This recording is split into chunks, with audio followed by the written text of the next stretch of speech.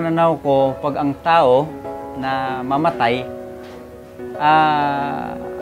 lalo pag magandang nagawa dito sa mundong ibabaw, maaaring mabuhay ulit.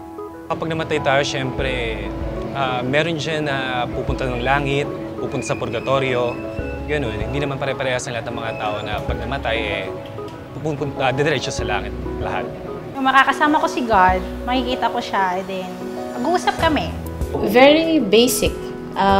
Pag namatay ka, yung kaluluwa mo, hihiwalay sa katawan lupa mo. And then, yun lang. I believed in reincarnation because no matter what, the world is just too small for all of us. If you want to go back, you can go back.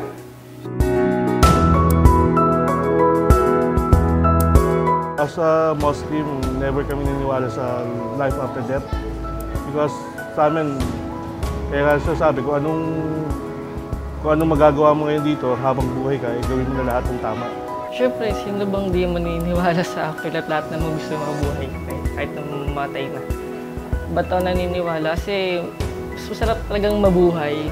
Afterlife, in a sense na Jesus naman promised life after death. And when he said life, that definitely means a happy life that is probably forever. Naniniwala ako kasi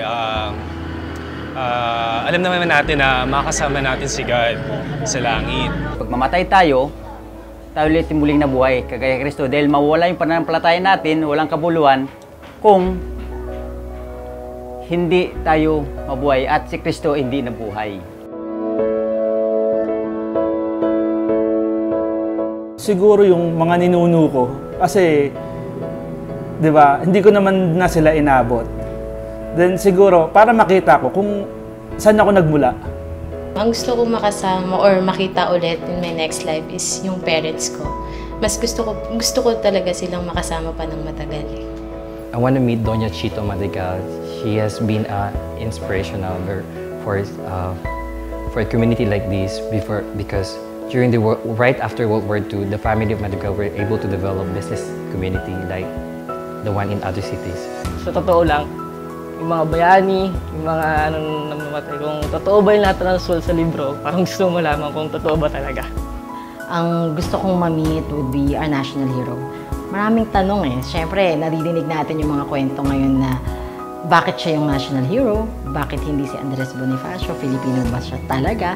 So, marami akong gustong itanong, and especially yung courage niya na tumayo sa gitna at magpabarel para sa sambayan ng Filipino. Wow, nakakawaw na sobra-sobra. So it would definitely be a privilege to talk to him again about it.